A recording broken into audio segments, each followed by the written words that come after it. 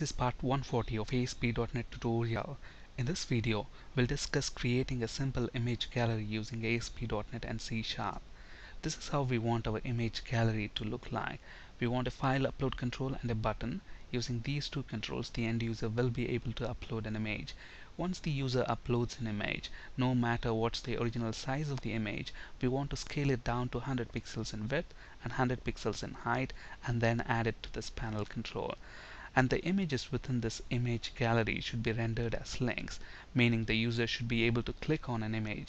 Once the user clicks on an image, we should redirect the user to another page where they can see the original image, and on that page we need this button back to gallery. So when the user clicks on this button, we want to redirect the user back to the gallery. And the images that I used in this demo are available at this Microsoft link. I've downloaded a few of them to this specific folder. Alright, so let's flip to Visual Studio. So here I have a blank ASP.NET application.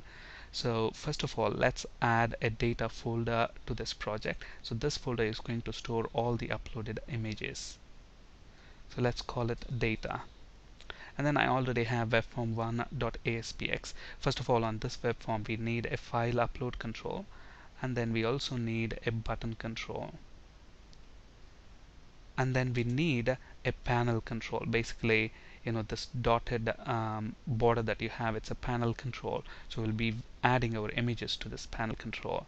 Let's drag and drop a panel control as well. And then let's set the text on this button to upload. And then let's set properties to this panel control.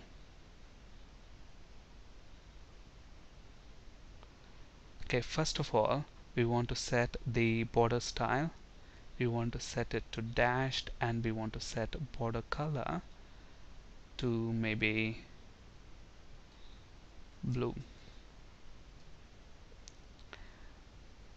And then we want to set the width of this panel control to 440 pixels.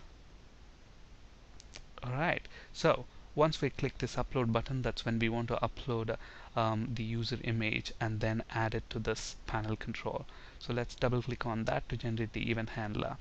Alright, so to upload the image that the user has selected within the file upload control, first of all let's check if there is a file within the file upload control. And how do we do that? If file upload one.hasFile. So this property is going to return true or false. If it returns true, then we know the file upload control has got a file which we need to upload. So first of all, to upload the file, let's get the file name. So file name is equal to file upload one.file name would give us the file name. And then what we need to do, we need to upload that file to this data folder. And to do that, again, we're going to use file upload one control dot. It has got this posted file property, which will be the file that the user has selected within the upload control. So save that posted file. So we are basically invoking save as. So this method is going to save that posted file to whichever path we are going to specify here. So we want to save that file to this data folder. And how are we going to get hold of this data folder? We're going to make use of server.map path function. We discussed about this function in the previous sessions of this video series, so please watch that video if you're new to this function. So where is that folder present? It's present within the root directory, so I'm going to use this syntax ~/data. So within the root directory we have this data folder. So that's the folder to which I want to save the image. But what is the name of the image going to be? That is present in this variable. So let's pass that to this function. So these two lines of code should upload the image to that data folder. Once the image is uploaded, what we need to do, we need to loop through that data folder, and whatever images that we have, we need to add all those images to the panel control. Okay, so basically to loop through a folder in .NET, we use the classes that are present in system.io namespace. So let's go ahead and include that namespace, system.io. And now to loop through each file within a folder, let's use a for each loop. So for each string, let's call this variable as str file name. In there's a class called directory class, and this class has got this method get files, which is going to return the file names that are available within that directory as a string array. So we have to give the path of the directory. Again, how are we going to get the path of the directory? Use server.mapPath function.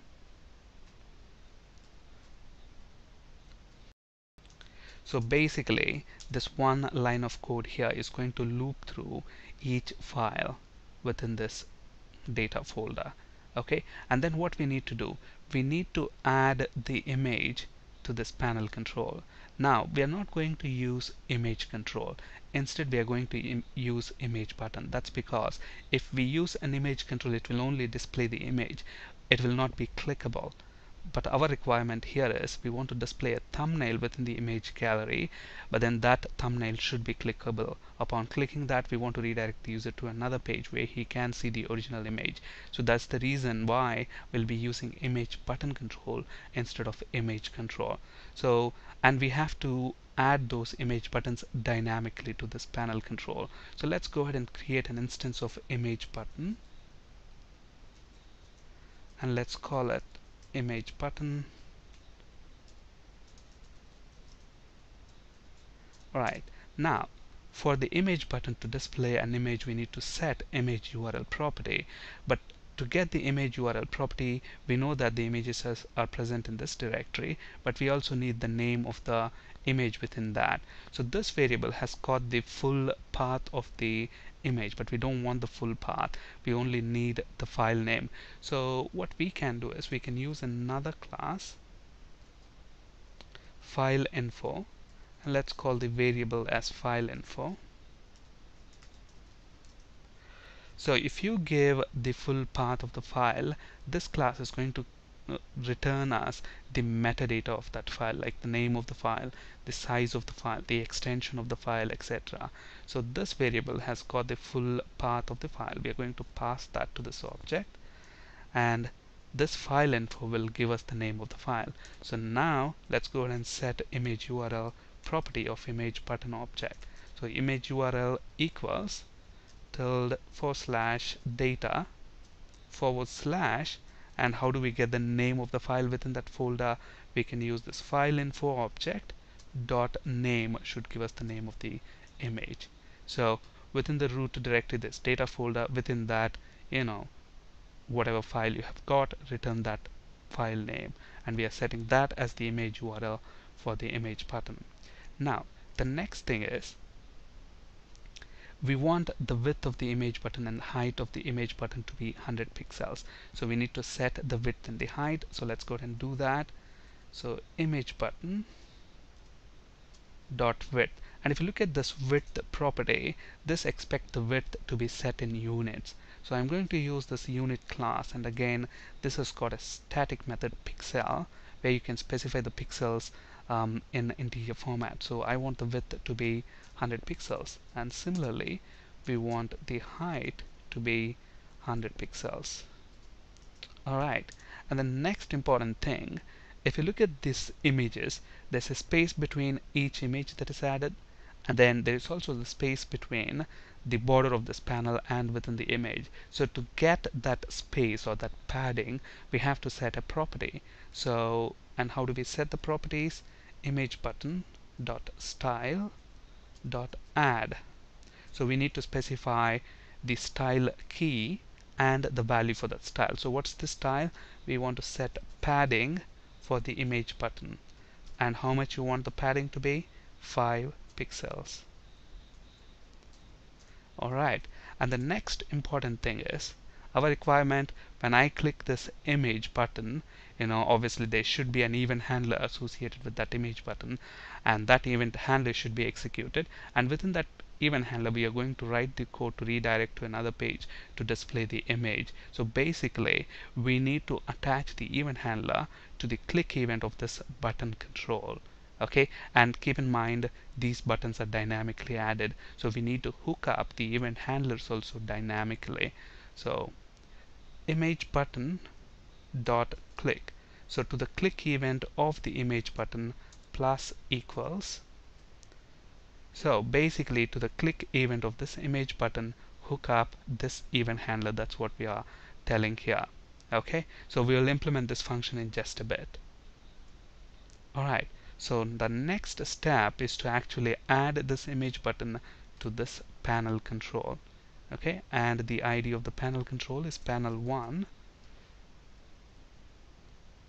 So panel1.controls.add, we want to add the image button control.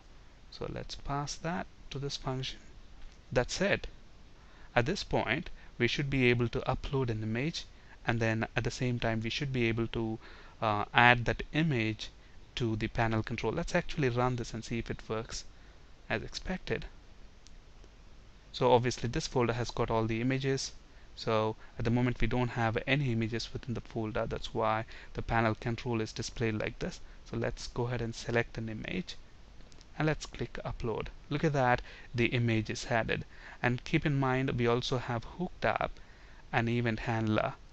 Now let's say we'll simply use response.write and see if this event handler is working as expected.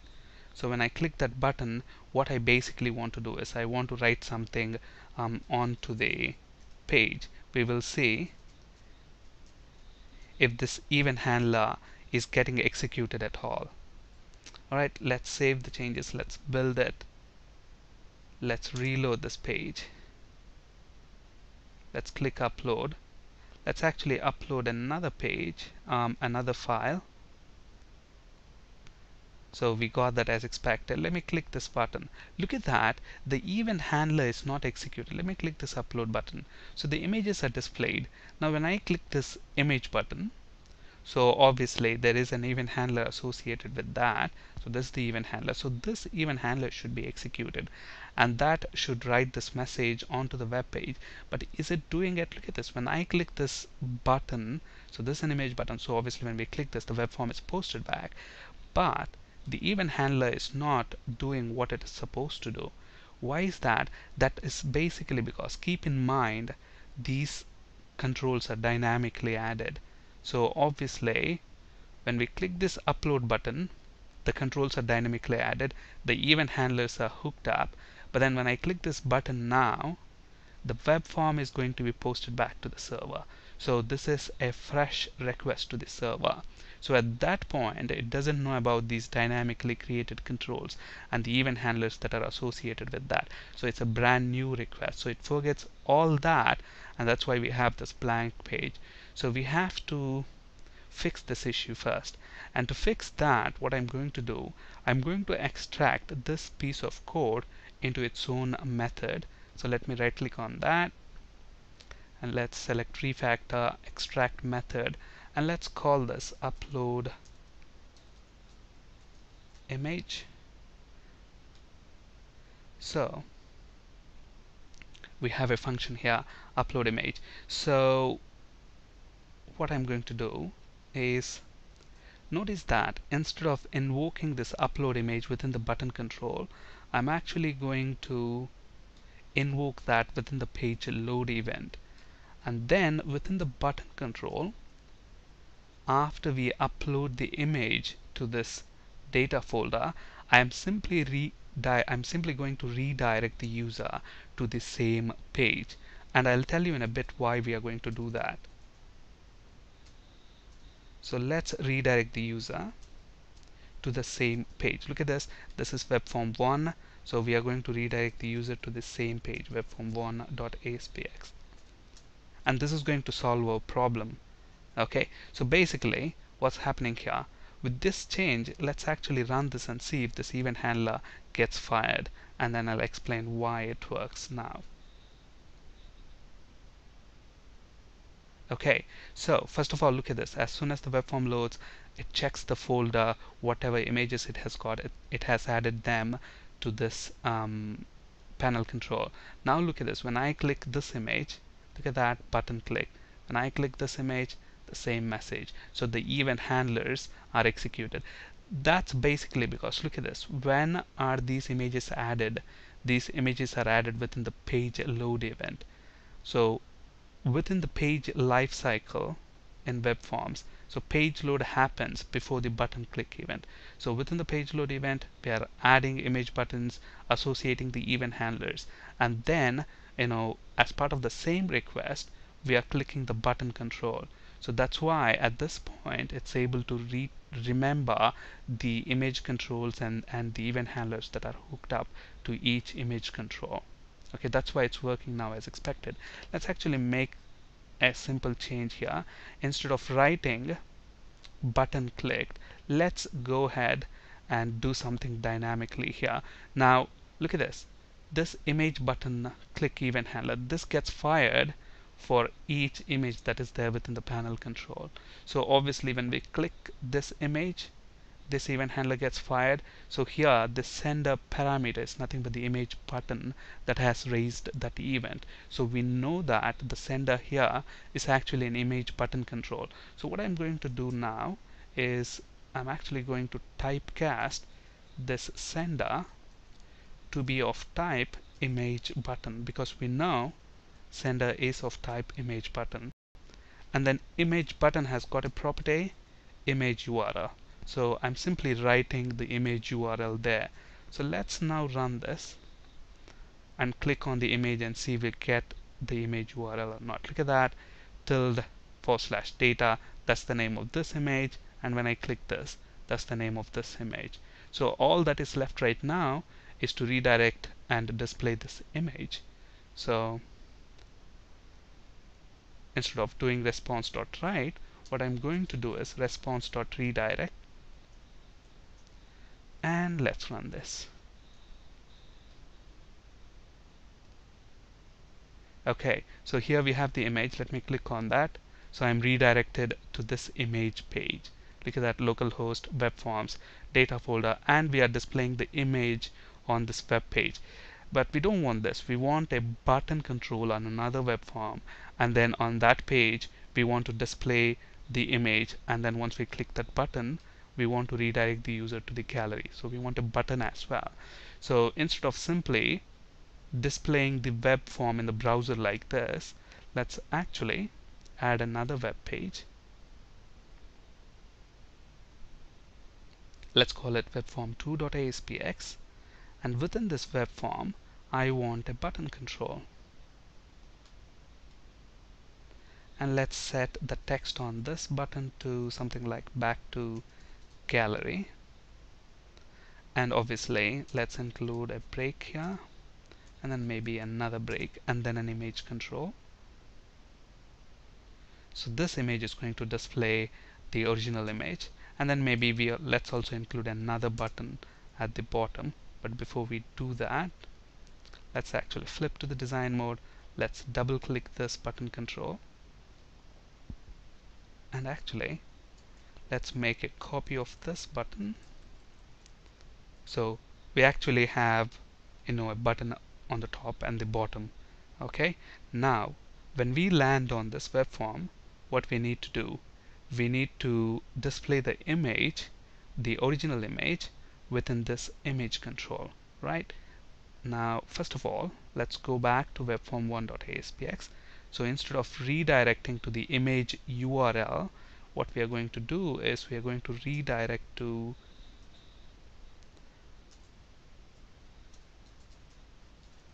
webform2.aspx,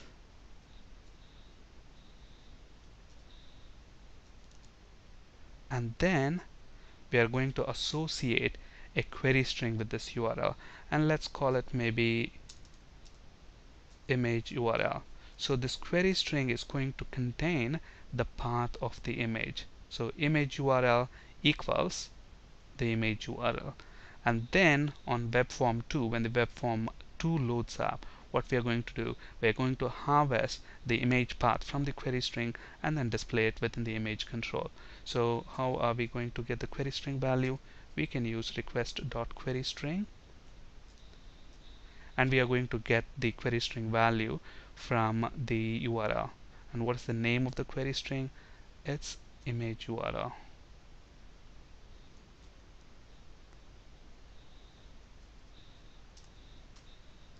Okay, so that will give us the image URL. So what we are going to do with that image URL, we're going to set the image1 controls image URL property to that value.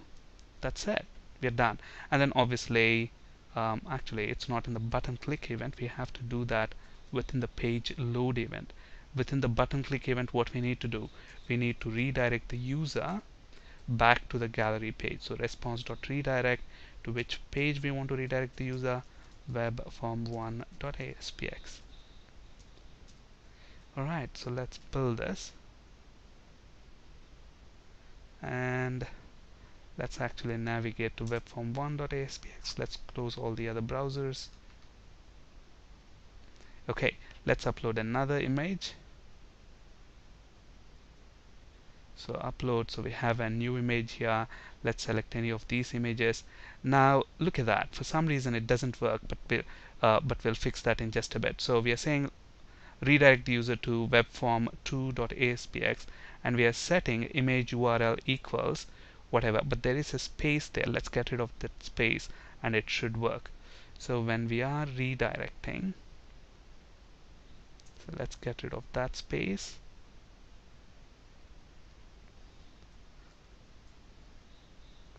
So within webform2, we're getting the image URL from the query string and setting the image URL property of the image. So let's run this once again. Let's actually go back to webform1 page. Let's click on this. Look at that, it works as expected. And then you have this button back to gallery, which when you click, you should be back at this page. So let's upload a new file. Let's click that, and look at that. You get the original image back to gallery. And one more thing to notice, look at that, the first row is filled up. So if I am going to add a new image, that should be added to the second row, and the height of the image gallery should be automatically expanded. Look at that. I click that and we come to the original image. Alright, that's it for today. Thank you for listening. Have a great day.